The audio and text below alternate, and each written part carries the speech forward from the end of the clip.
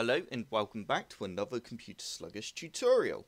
In today's video I'm going to be showing you how to install Windows ADK, which stands for Windows Assessment Deployment Kit. This tool allows you to customize Windows images for a large scale deployment and to test the quality and performance of your system. To start off with, all you need to do is head on over to the link that's in the description below and you will end up on a page that looks like this.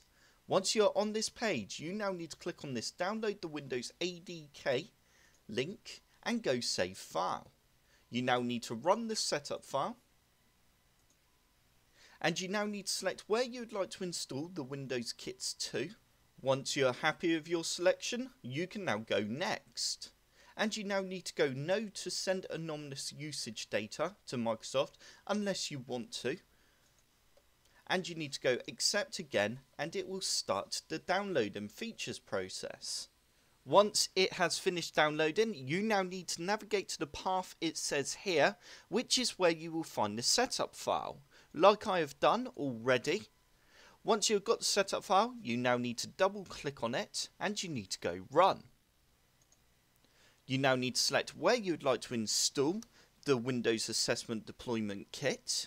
You now need to go next, and we want to go no again, next, accept, and you now need to select which features you would like to install. I'm just going to keep them all selected. Once you're happy with this, you can now go install, and depending on how fast your computer is, depends on how long it will take to install. Once the install is finished, you can now go ahead and press close. And if there are any new Windows 10 updates that need installing, it will go ahead and do that now before you can launch the program.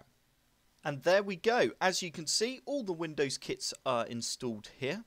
And it really is as easy as that. I hope this tutorial has helped. If it has, hit the like button below and subscribe for more computer sluggish tutorials.